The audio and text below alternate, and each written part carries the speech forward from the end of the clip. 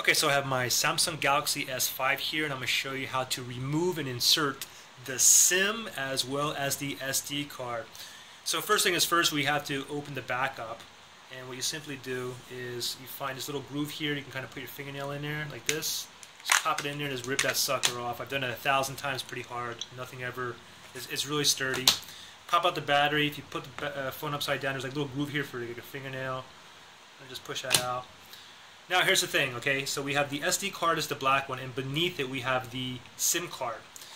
Simply to eject it or remove this, just put your finger on it gently and just slide it out. There's the SD card is out. Next thing I want to do is remove the SIM card. And the thing is, like, you have to press down and just push it out yourself.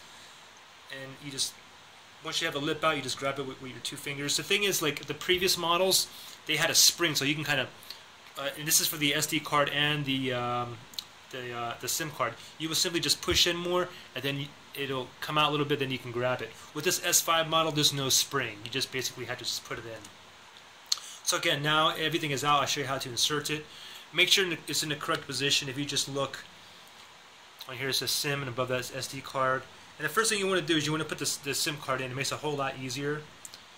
So, and the SIM card supposed to go this way, and then sometimes you got to kind of play with it, especially if you have like nubby fingers. Kind of play with it and just like push it in there, and that's it. There's no spring, like I said. For myself, I definitely prefer the spring. It was a lot easier to eject or remove the SIM card and the SD card, but for some reason the S5 doesn't have it. So same thing with the your SD card here. You can kind of see that little red arrow on the SD card is pointing straight up.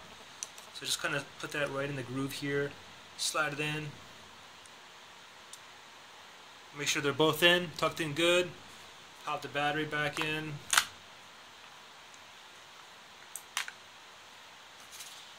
Put the back plate back on.